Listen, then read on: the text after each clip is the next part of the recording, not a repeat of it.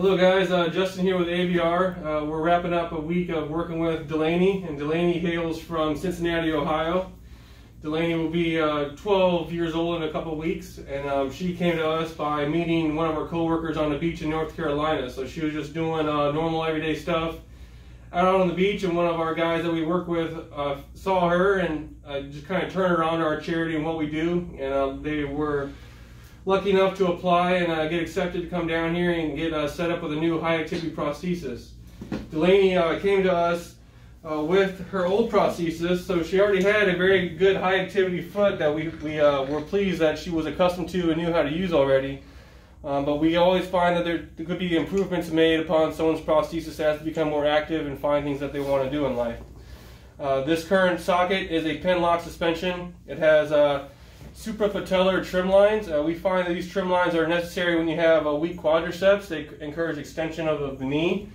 And she also has this posterior formula foot and a foot shell.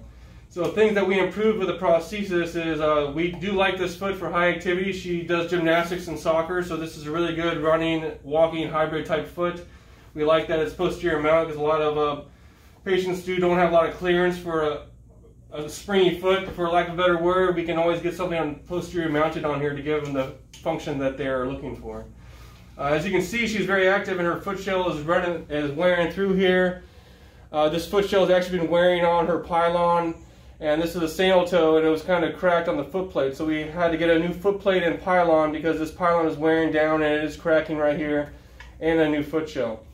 And so what we did with our new prosthesis is obviously a new foot shell, and what we do here is we like to glue some tread on the bottom. This kind of helps them helps foot shells last a little bit longer. It's good for gripping on the shower or the pool surfaces or just everyday walking to preserve the longevity of a foot shell. You should know how to replace that. Another little tip that we do is we kind of trim the foot shell down a little bit in the back to take the stress off the carbon. That just prevents the foot shell from wearing out, and over time the foot shell can wear on the carbon and start thinning it out. So those are a couple tricks to get a little bit longer life out of your foot shells and your pylons for the posterior mount foot. So this is a below the knee socket. Actually, Delaney she's not been diagnosed with PFFD, but we think there might be some PFFD present just because where her patellas are at, you know, her femoral length is shorter compared to her sound side. So she's never been diagnosed with PFFD.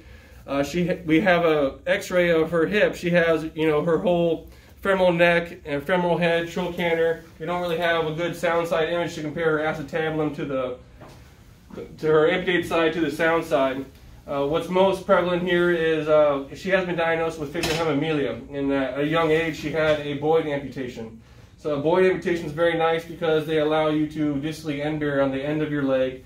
And as you can see, she has her heel pad present here. So Delaney has no problems end bearing on the end of her leg or putting pressure down here. And what's nice for us is that because she has this bulbous presentation, we can get away from her current suspension and use a type of suspension method we use a lot here at ABR for limbs that present like this. So we're using an anatomical skin fit suspension method, using a P-light liner, wherever that P-light liner went. But anyways, we were able to go to lower trim lines. We did not need a suprapatellar trim line because we kind of did our own assessment of strength, and she has good quadricep strength. We also did some varus and valgus tests and the anterior joint test, so she has good, or she does not have any laxity in her ligaments. So we were able to lower the trim lines to allow her to get some more knee range of motion for all the flipping and spinning that she does in gymnastics, as well as running and soccer and kicking a ball. So again, you know, she has this ability to distal end bear on her leg. In this current P-light setup that we have here, again, it's anatomical suspension, so we're locking on to the distal end of where it's bulbous at. It's slit in the back so she can expand to go down into the socket. So we're about to put this leg on, and so she'll show you how you put the prosthetic leg on. She dons a sock. She doesn't use a gel liner anymore. So getting rid of a gel liner always reduces the financial burden patients and parents have replacing supplies as frequently. It's also more hygienic getting away from a gel liner, and just easier to maintain and easier on the skin for sweat, for hygienic purposes, and overall comfort. Delaney has some eczema that she deals with, and anytime you can decrease skin irritation and sweat on someone's leg, it would always be a good thing, just because we already know she does have she's prone to skin irritation, so trying to limit skin irritation is something we want to achieve as well. So this is how she gets her leg on. This is a P-light, a sock, and then she'll just step down into the prosthesis. And then her leg is on. And so we're just going to watch her walk out this door real quick so you guys can get an idea of her current gait.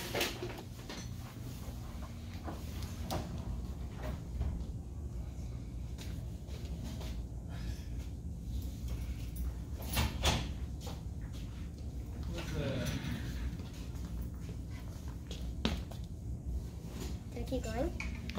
You want to see, show them what else you can do with it.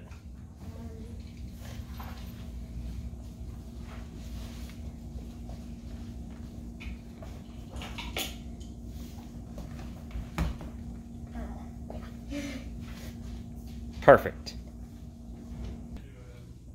So one thing we noticed doing the evaluation on Delaney is she does have a slight knee flexion contracture, so that needed to be accommodated into her socket.